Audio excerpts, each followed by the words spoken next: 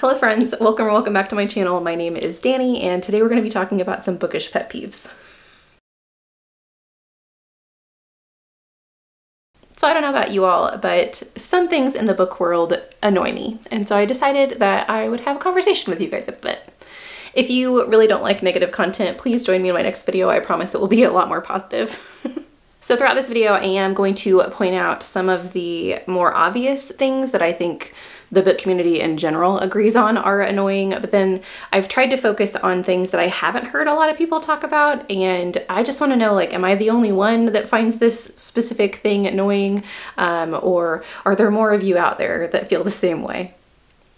So one of the things that I've heard a lot of people talk about are the fact that there are some books that have had cover changes mid series. And so you have a series that's 5 books, maybe the first 3 have the original cover art, and then the last 2 have a completely different cover art, and they never go back and make them consistent. Or they do, but the people who already own the first 3 have to go and buy 3 new books if they want a matching set. My pet peeve is similar, so I do think that that's annoying. But what I have found, and I've only found one series that does this, but I don't have a very large collection of physical books, so I'm sure that this has happened in other series, and that was with the Sun Eater series. So the Sun Eater series, book 1, The Empire of Silence, was my favorite book of the year last year, and so I did buy the first 4 books in the series. I believe the series will have 7 books in the end, 6 or 7 books in the end, and I haven't bought the rest of them yet, but so these come in nice, like, floppy paperbacks, and so that was the first book.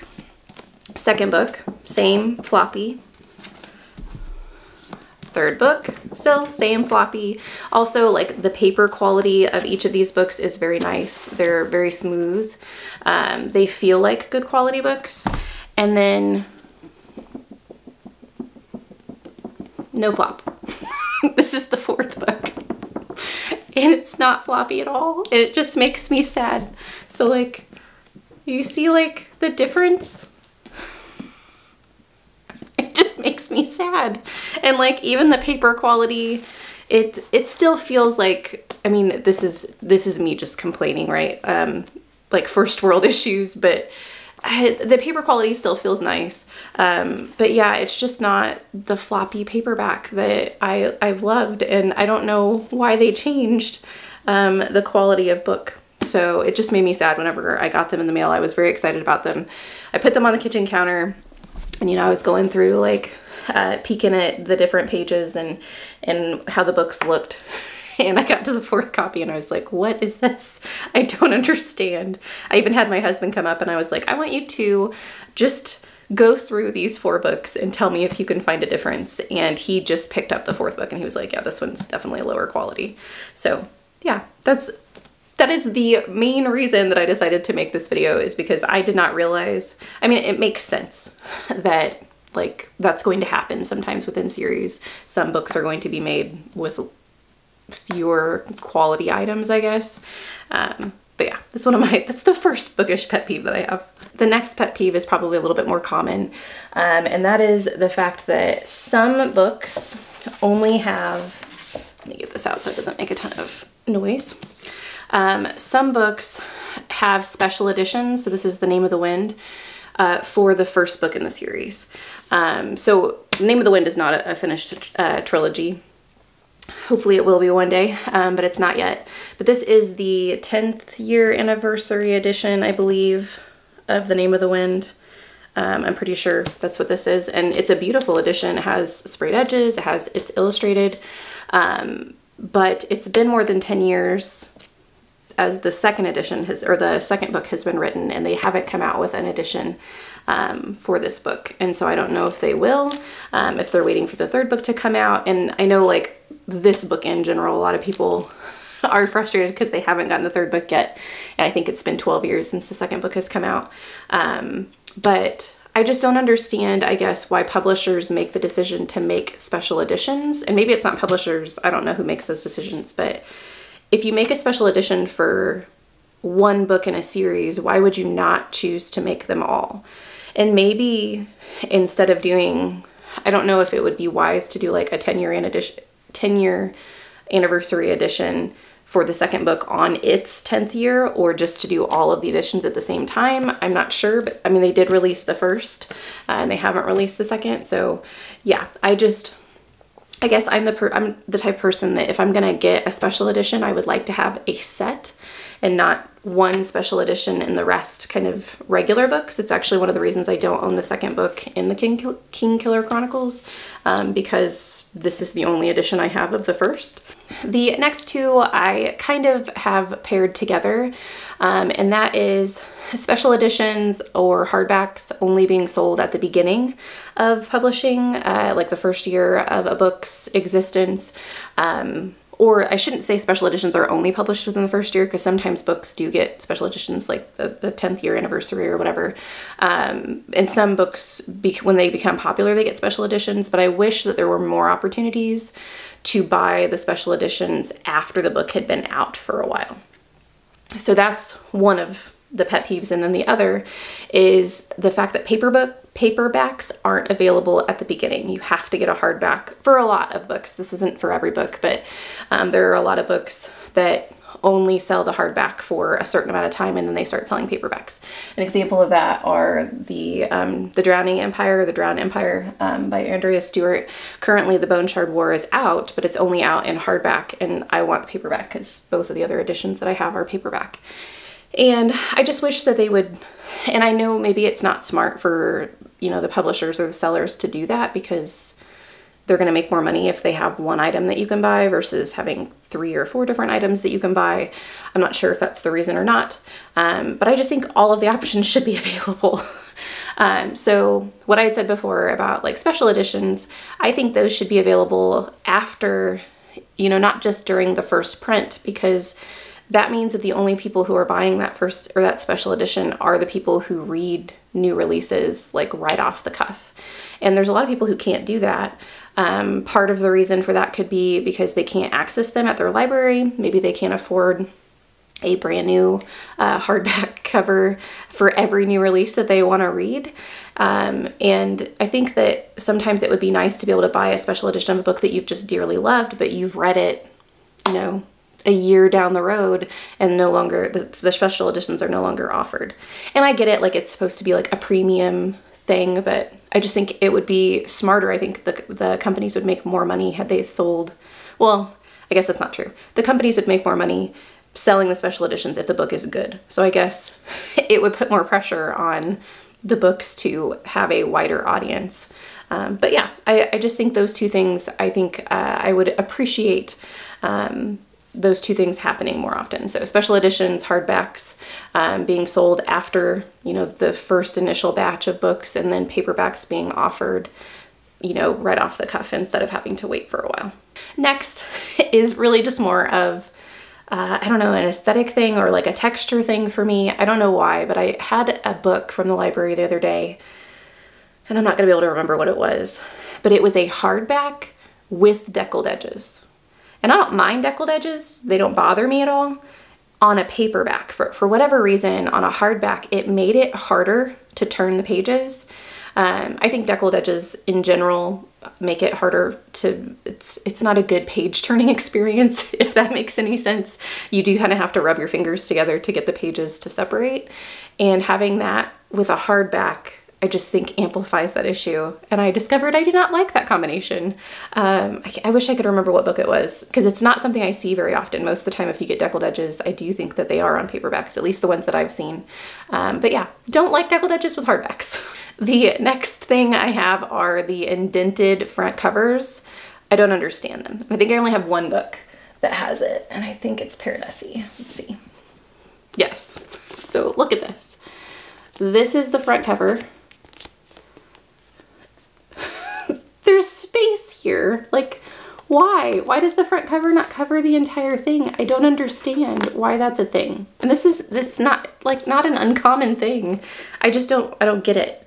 And most of the time they do have like, I don't even know if you guys can see that, but there's like a quote across the top of the yellow that you can see without having the cover there. And I've seen them like that have cutouts, but like, I don't know. I just don't get it. I would rather have a full cover. but maybe that's just me. Another thing with the kind of quality of printing or quality of, I don't want to say quality of books, but like the quality of the materials the books are made out of. I really don't enjoy when books are super heavy. And I don't know, I would think that heavier materials would be more expensive, but maybe that's not true. I know the one book that comes to my mind when I think of this is the book Becoming by Michelle Obama. I had brought home like 5 or 6 library books that day that I had checked out from the library. And that book, which it's not a short book, but it's not a long book either. That book was heavier than like a 500-page fantasy book just because of the materials that it was made out of. And it doesn't make for a comfortable physical reading experience when you're holding something so heavy. Yeah, I don't understand why you would make your book heavier. And obviously, like, I'm not blaming the author, or like that doesn't, I'm sure the author has no bearing on what that has at all, but I just find that fascinating that those decisions were made and that book was so much heavier than another book. And I know like certain types of paper are going to do that, but it wasn't in an illustrated edition. I think maybe it had pictures in the very center of the book. I actually didn't get through all of that book, but it wasn't completely illustrated, and even some of my illustrated editions are lighter than that book. So I just don't understand. Doesn't make for a comfortable reading experience. I would prefer a lighter book. Next, and I think this is along the lines of one of the more common ones, is having series numbers on the spine of the book or on the front of the book. So I think, yeah, these are a good example. So this is the Drowned Empire, and you can see at the top, it has 1 and 2. And so you know that it's part of a series. You know that this is book 1 and this is book 2. And I really don't care if they wanted to do it on the front cover instead of doing it on the spine. As long as it's somewhere on the cover, I'm perfectly fine with that. I have picked up so many books though at the library that I think sound amazing, and I take them home and realize that they're like 4th in a series, and I'm like, well, I guess I can't read that book, or if I do, I'm probably spoiling myself for the storyline ahead of that.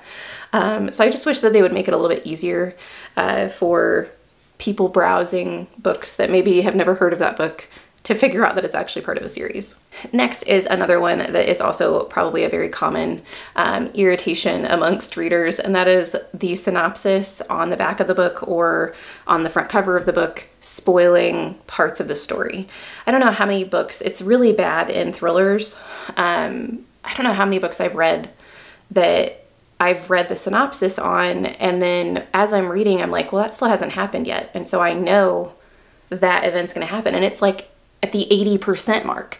I just think that you should be able to sum up your storyline in a paragraph and not give away plot points that are 450 pages into your book. Like, I mean, that's an absurd number for a thriller, but like 200 pages into your book. Like you should be able to give me enough to help me have interest in the storyline without giving away like big plot points.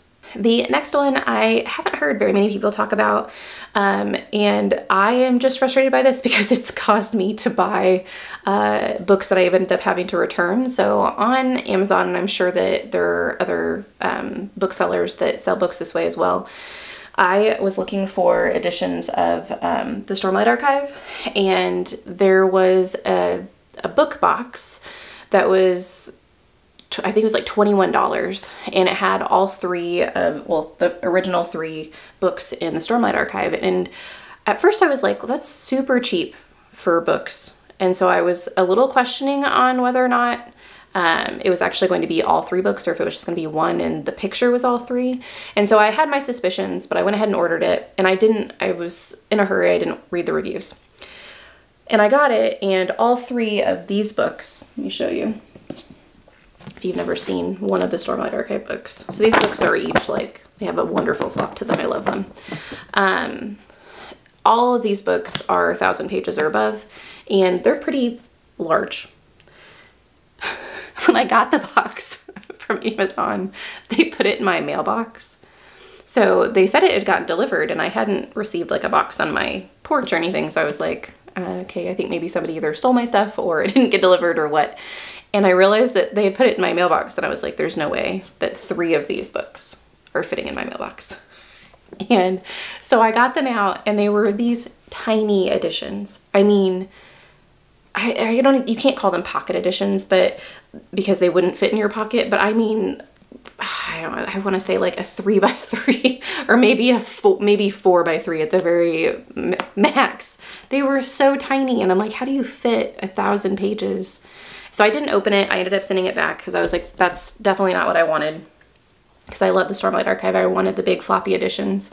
And I went in and I read the reviews, and it was completely like the dimensions were listed on there. But I think that when they advertise things like that, if it's something that you're buying online, they should say mini.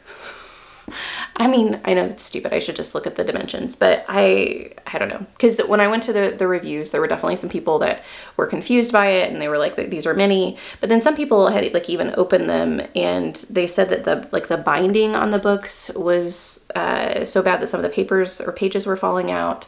The text was so small that you had to have like a magnifying glass, which that's obviously probably an exaggeration, but depending on what, you know, how well your vision is, that could be true.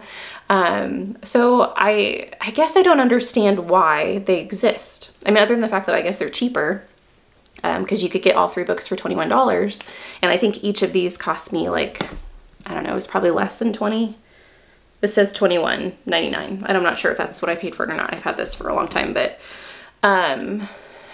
so I understand that they're cheaper, but if they're books that you can't read because either the binding isn't proper, like pages fall out, or if the text is so small that you're having a hard, I guess I just don't understand. I feel like there are like mass market paperback books that are going to be cheaper as well. I don't know if they would be that cheap, but I don't know. I guess I'm just more irritated at the fact that I thought it was like a full box set that was just on sale, and it ended up being a tiny miniature version. And that's totally on me. I totally should have checked the dimensions. I just didn't realize things like that existed. Yeah, so if you guys have seen like mini books like that, let me know what your thoughts are. Do you like them? Do you think the same thing I do? Like, why do these things exist? Or yeah, let me know what your thoughts are on that one. The last 2 are probably the most obvious, and the ones that I think I've heard a lot of people complain about, and that is permanent stickers on covers and the spines of the books not matching. So permanent stickers have become a really big thing. People advertising like different book clubs, like I think the Oprah Book Club has a sticker, the Reese Book Club has a sticker, but there's also books now, or stickers now, like on TikTok, like seen on TikTok. There's stickers on the different awards that they've won, which those I kind of don't mind, but I wish that they would all be temporary. That way, if you want them on there, you can leave them, and if not, you can peel them off and you still have like the beautiful cover. Because sometimes it's just sad whenever you have this really beautiful cover and then you have this big nasty sticker on it. It makes me mad. And then the spine's not matching. This one bothers me less than I know it bothers others, but I do think I'm not going to get them down again, but the spines for the Sun Eater series that I got, those spines don't all match. Some of them have like a trim all the way around. Well, I'll get them down so you guys can see.